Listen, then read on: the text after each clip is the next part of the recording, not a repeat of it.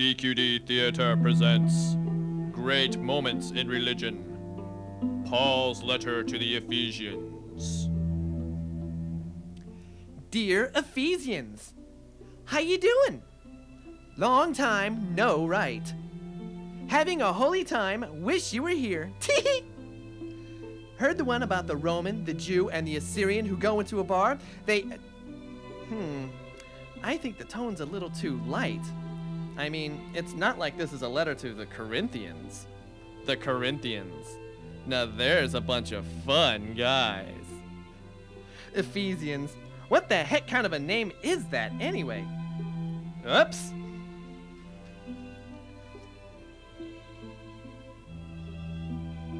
Okay, let's serious it up here.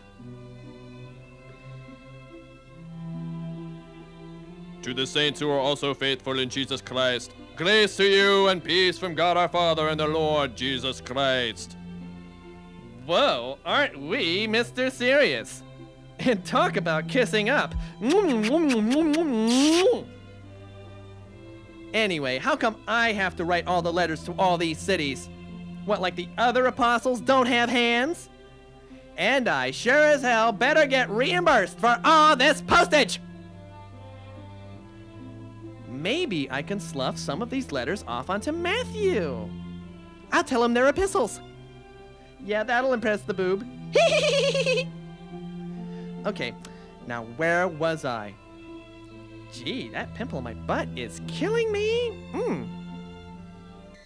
For the next 30 minutes, we are in control of your television set. We will control the horizontal. We will control the vertical. We can make the picture brighter. We can blur the focus or bring the picture to crystal clarity. We can program your VCR. Well, kind of. We're not really sure about that multiple event, multiple day thing. Anyway, we can make you like oat bran. We can run in the house with scissors. We can go swimming without waiting an hour after eating. Don't you try this, however. Clearly, we can do all kinds of cool stuff, like taking you on an adventure from the inner mind to DQD, Comedy Theater. Hello and welcome to the Politically Correct News, where we keep you well informed of the right things to say. Our top story tonight, Burger King has come under pressure to change its name because it sounds too sexist. Top execs have decided to change the name to Burger Ruler. However, activist groups maintain that the name was still too autocratic in light of the recent democratization of much of the world. In a compromise, the name was to be changed to Burger Prime Minister. However, this sounded too foreign and it didn't fit in the bun. Today, our sources report that in a brilliant move, execs have decided to change the name to Martin Luther Burger King. Remember, folks, she's not ugly, she's aesthetically challenged. As we all know, the term pet has been replaced with the more politically correct animal companion. In response to this, Pope John Paul II made a statement this week that until a couple is engaged, heavy animal companioning is not acceptable. Remember, he's not fugly, just aesthetically challenged. And now, quick business update. Black & Decker is now African American and Decker. Spick and Span is now Hispanic and Span. And the Whopper is now the Italian Americaner. He wasn't senile, folks, just reality impaired. In an attempt to broaden the appeal of Rice Krispies, whose characters have been called a Eurocentric collection of oppressive white males, Kellogg's executives have decided to diversify their products' characters. Starting next month, Snap, Letitia, and Jesus will grace the packages of Rice Krispies. Crackle and Pop, seen here with lawyer Alan Dershowitz, have filed a reverse discrimination suit against Kellogg's. The Marlboro Man, a maverick in the world of advertising trademarks, has recently come under fire for being too macho, too patriarchal, and not nearly sensitive enough for the 90s. Today, R.J. Reynolds officials announced that the Marlboro Man will be replaced with the Marlboro Folks, a lovable, whimsical chain-smoking family consisting of Papa, Mama, Baby Ned, and Popo the nicotine pig. In response to critics' complaints that the Marlboro folks will attract children to smoking, spokesperson Harold Marcus replied, "You get rid of that damn Camel, and we'll get rid of those lovable Marlboro folks." Joe Camel could not be reached for comment. He's not desperate, just romantically challenged. Well, that's the PC News for tonight. Good night, and may all your days be unoffensive.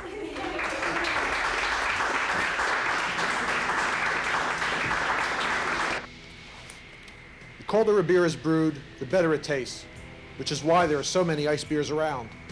You can drink any ice beer, or you can drink the coldest ice beer. My ex-girlfriend ice beer. It takes at least 2 years of emotionally Arctic conditions to make this beer one bitchin' brew. Because nothing is as cold as my ex-girlfriend!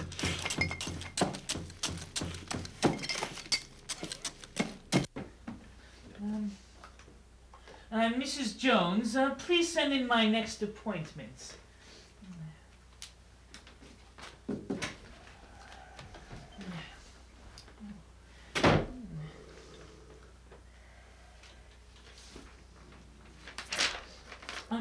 Yes, hello. It's very good to meet you, Mr. Bloody Axe. My name isn't Bloody Axe. Yeah. It's Blood Axe. Eric Blood Axe. Scourge of the Mongols, the spoiler of the Saxons, destroyer of the Huns. Eric Blood Axe. He who maketh the Persians flee in terror. He who makes the Turks wet their pants at the very mention of his name. He whom all the women of the Visigoths one day hope to taste of his manliness. How nice. But let's just take a seat and have a look at your resume, shall we? Yes, let's just do that. I see here that it says that you have slaughtered many thousands of Danes, and that the Gauls curse your name across the length and breadth of their accursed land. All very, very impressive, to be sure, Mr. Bloodaxe. However, I just brought the sample of my work. Oh, a severed human head. And a very fine example of its kind, I must say, Mr. Bloodaxe. However, I do say that is a very, very interesting piece of jewelry that you're wearing. That is a human hand, is it not? Yes, it is a gift from my wife, Freya. Freya Bloodaxe. Warrior, huntress, she-demon, lover. She's really a whiz when it comes to accessorizing. To be sure. But as I was saying, Mr. Bloodaxe, impressive as your credentials may be, and I must be very upfront in saying that no applicant to this company has ever slaughtered just quite so many Danes as you have, or despoiled quite the thousands that you have, Mr. Bloodaxe. However, you are aware, are you not, that the position for which you're applying is that of accountant trainee? The Normans have but to hear my name and they tremble in fear. The Lombards! Are you trying to tell me that I'm overqualified for this position? It's what I'm hearing everywhere I go. Mr. Thompson, please. I'm willing to start at the bottom. Accounting is all I've ever really wanted to do, ever since I was 10 years old, and I disemboweled my first enemy.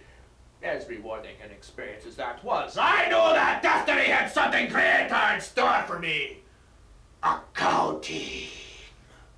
Please, Mr. Thompson, please, all I ask is a chance to live my dream.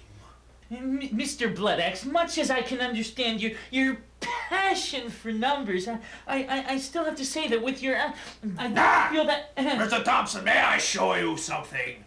Well, I suppose so. Ever since I began pillaging and plundering, I've kept a statistical account of all my activities. This is a chart which shows my pillaging to plundering ratio. And this is a graph that shows my total disembowelings throughout the years. This line shows the ratio of my disembowelings to my total killings. As you can see, the downward trend shows that I'm not just married to one way of doing things. I like to think of myself as a multifaceted individual, Mr. Thompson. One who is open to new ideas. I might be making a big mistake here, but... damn it, Blood Axe. I'm gonna hire you. In fact, you remind me a lot of myself when I was just starting out. But let me warn you, Blood Axe. If you thought that the Mongols and the Saxons were tough, just wait until tax time here at Rawlings, Evergreen, and Franklin. Why, we're gonna work you so hard, in fact, I'm going to put you under our toughest man. Mrs. Jones, please send in Mr. Cohen. Why, he'll find out PDQ if you have what it takes to become an accountant.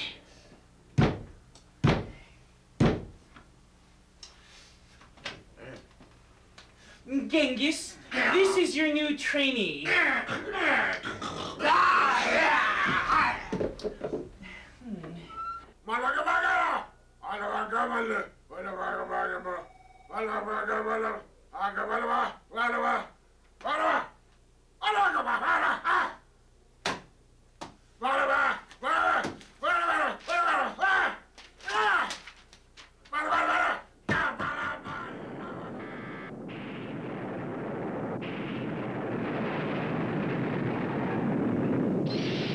Godzilla is very angry. Somehow we must tell Godzilla that DQD Comedy Theater will be right back. Oh my, yes.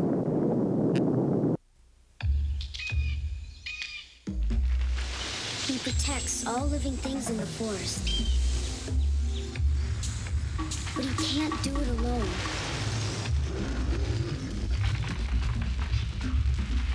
Please don't play with matches. Put out your campfires. And never, ever forget the words of Smokey Bear. Only you can prevent forest fires. I'm Dr. Henry Heimlich with a reminder. Never slap a choking person on the back. It drives the object deeper into the throat. Learn the Heimlich maneuver. Write the Heimlich Institute, Cincinnati, Ohio, 45208.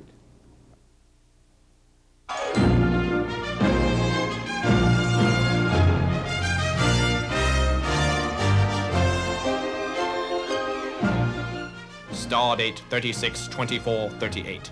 We've just spent 3 days shore leave on Spacey Name 4, and we're setting out for the Vital Space Conference at Cool Sound 2 next month. We've got some very vital information on board, which should play a very important role in our negotiations with the Hoosits. But for now, we'll wander the galaxy for a couple of much-needed break-like time unit whatchamacallits. The much-needed rest is wonderful, and I must say, I haven't felt this good since that little brat Wesley Crusher went off the Starfleet Academy. Acted like I didn't know how to run my own ship, the impotent little runt. Of all the nincompoop, totally obvious suggestions he made, the only right one he made was leaving me alone, the rat's bastard son of a medical officer. Mr. Data, set coordinates to Starlight 1. Coordinates set, sir. Very good. Engage. Yes, sir. Oh, not you, number one! Lieutenant Data, engage. Sorry, sir. Well, crew, here we go, off into the great unknown.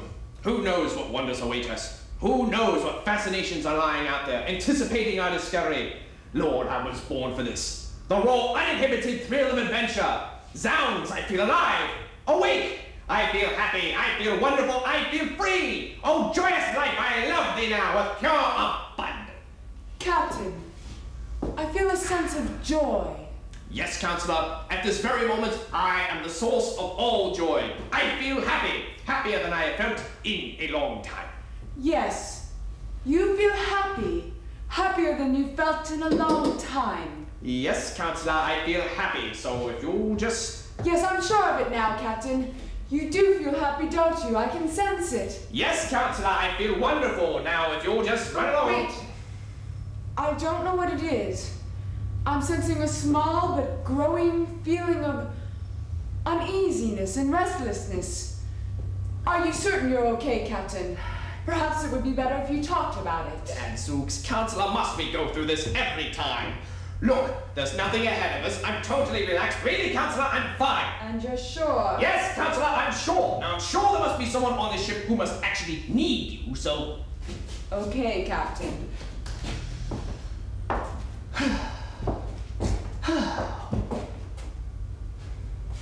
Captain, you're hiding something. You're uneasy, I can sense it. Counselor, I'm beginning to get very frustrated. It's frustration now. Everybody, something's wrong with the captain. Shut up! The frustration is growing. Shut up! It's anger now. Deep, dark, seething anger. Shut up! Oh no, the captain starts to turn mortal. There, Counselor, there! Yes, I was feeling very frustrated, but I'm all better now. Number one. Yes, sir. Take the Counselor down to sick bay. Perhaps Dr. Crusher can revive her. Actually, sir, it might be easier if I took her down to my quarters. I can revive her there. As you wish. Yes.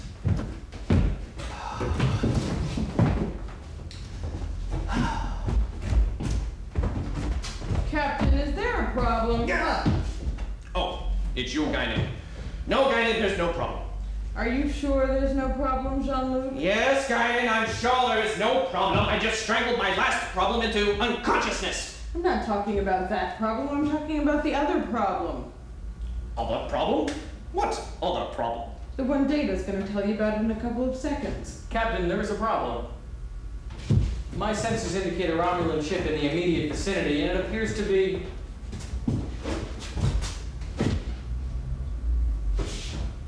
approaching.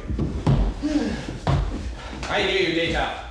Number one, to the bridge. Lieutenant LaForge, run a complete physical breakdown of the ship's inverted power flex capacity and run a complete depth scan of the ship's weapon systems. Oh, and, Jordy boy, it's 2 o'clock. Bring me my tea, will you? There's a good bell.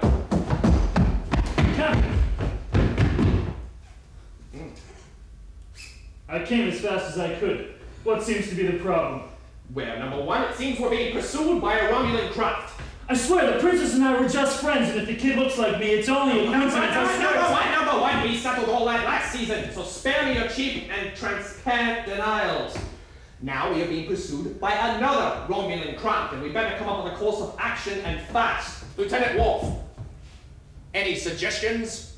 Captain, I feel we should open fire immediately and blow the out of the sky. You know how I feel, Captain. It would be better to let the Romulans rip off our heads and down our necks and die in battle with honor than to surrender in disgrace to a bunch of hairdressers. I take your meaning, Lieutenant. Any further preferences? Oh, yes, Captain. Before we enter this last and glorious battle, I would prefer one last meaningless overnight tryst with a large white woman. Ah, I take your meaning, Lieutenant.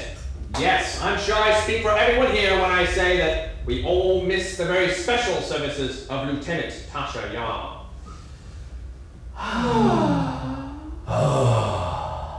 But we mustn't think of that now.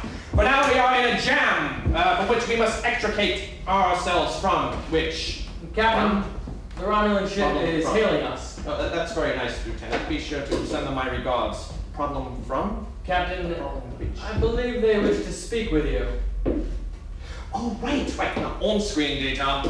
Captain, I am not able to put the Romulan captain on screen at this time. Data, put the bloody Romulans on the bloody screen. But Captain, that is not possible. Now, Data. Captain, I am not able to put the Romulans on screen at this moment. Data, why can't you put the bloody Romulans on the bloody screen? Because you have the remote, sir. Data, don't be ridiculous. I gave you the remote last time.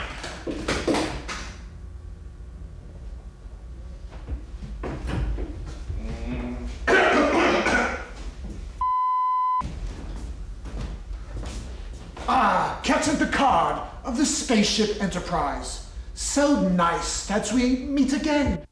2 o'clock. Okay. Your employees who serve in the National Guard and Reserve may seem different. They may work a little harder, be more confident, more willing to make the extra effort. to get the job done right. So when your employees need time off to serve, remember, it's not just good for our country, it's good for your business. Glad you could all make it.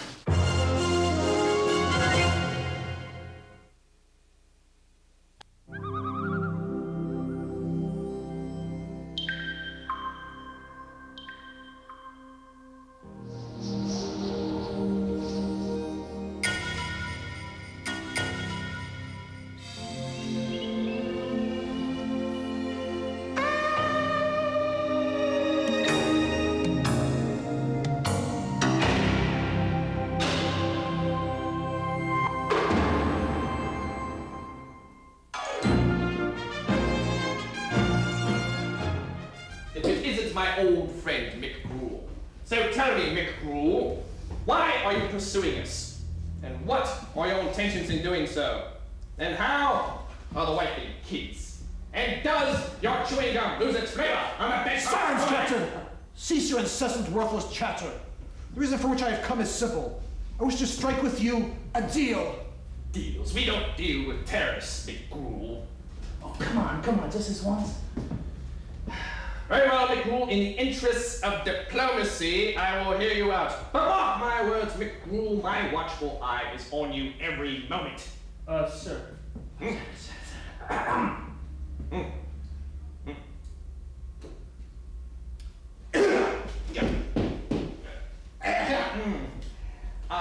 So, where were we, Mick Gruel? The deal, my good captain, the deal. Now, dear friend, I wish to propose a barter that I'm sure you'll be quite interested in. I should hope so, Mick Gruel. I'd hate to think that you came all this way for nothing.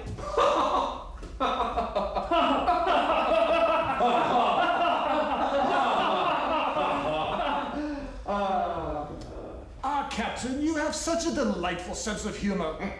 Please let me know if you ever intend to use it.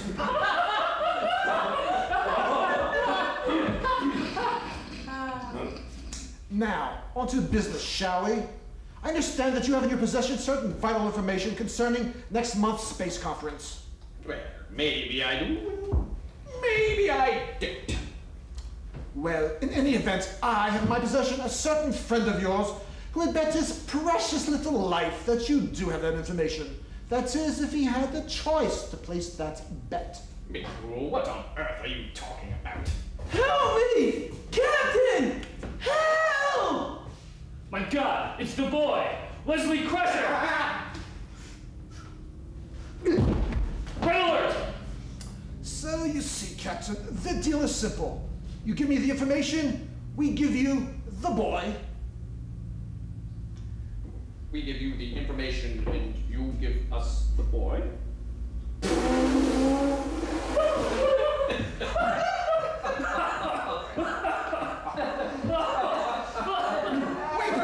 Wait! Are you bluffing? Mocking me with your laughter? Surely you must realize if you fail to deal with me, the boy will die! If the boy's so bloody fucking brilliant, let him figure out his own way out of this fucking mess. Oh yeah! Commander! I know a way that we can destroy the Enterprise! Get away from me, kid, you bother me! No! But all we have to do... Silence! Can't you see you've outlived your usefulness? But all we have to do... Quiet! Hold this! Poochie!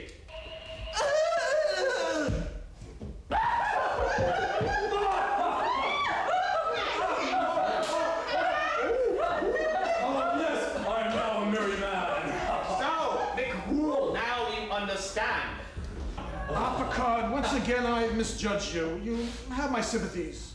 But wait, the dealing's not over yet. Tell you what I'm going to do. You give me the information, I'll give you the dead carcass of Wesley Crusher, plus your choice of either what's behind door number 1, curtain number 2, or whatever Jay has here in his little box. Come on down, Jay! Well, what shall it be, Captain? I don't know, Mick Gruel. I'll throw in a dinette set, your supply of turtle wax, and a heaping helping of rice-a-roni, the San Francisco treat. Hold on now, Mick Gruel, just a second. I am willing to take suggestions from the crew.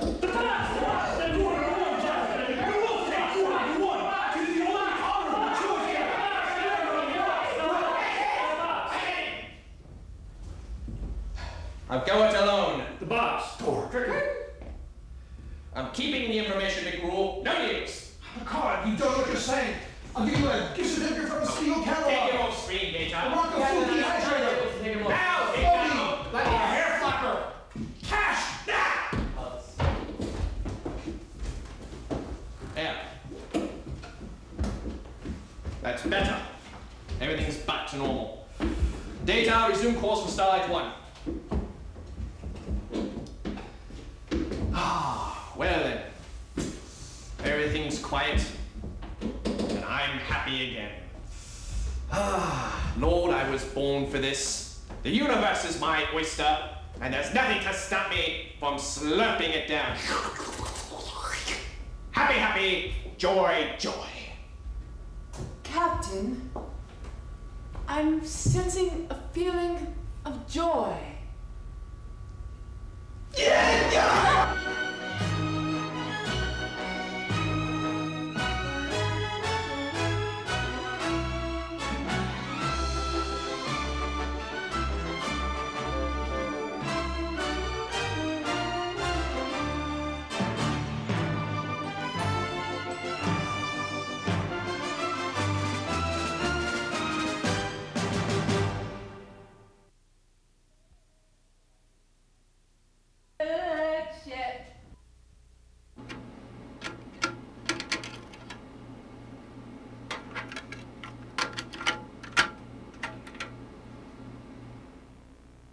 Welcome to How to Speak DQD.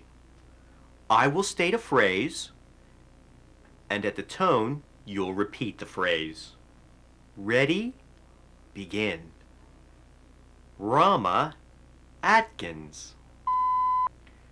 Pete Bosniak. Tim Burke. Angela Cato. James Dempsey. Rich Frere. Mike Goodwin. Candace Karch. Joseph Knotts. Sean Leahy. Steve Mamlin. Maggie McCann. Steve Zakian. Please practice these phrases frequently. They may or may not appear on the Blue Book exam at the end of the semester. Thank you.